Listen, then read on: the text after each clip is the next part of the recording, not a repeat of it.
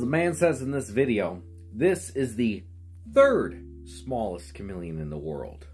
Now, you look at this thing and you wonder, how could any lizard get smaller than this? And this is a gravid female, meaning it's a pregnant female.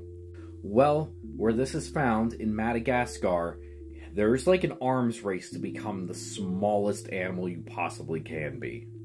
And this, so far, is the winner. This is Brookesia nana. And this chameleon is no bigger than a sunflower seed, as you can see on the tip of somebody's finger. That thing is micro. But here's the thing. I'd probably wager that there are even smaller ones out there. As you can see from this map of Madagascar, there are a ton of species of dwarf chameleons. And the small species we just talked about is the one where the star is, the Sorata. But there are a bunch of other species that are very closely related.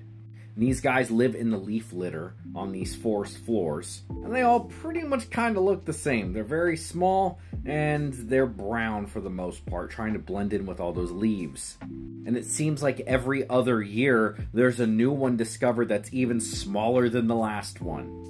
But the newest one that was just discovered, the actual smallest, at least currently, the Brookesia nana, has a little bit of a secret. And I'm just joking by when I say little.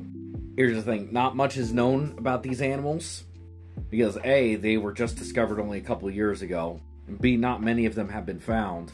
But of course, we know how big its junk is. And compared to the rest of the body, it's massive.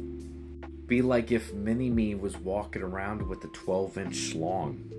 But yeah, all that just goes to say that there's probably another chameleon out there we just haven't seen yet that's even smaller. But we may never actually be able to find it because, well, its home's being burnt down and turned into farmland.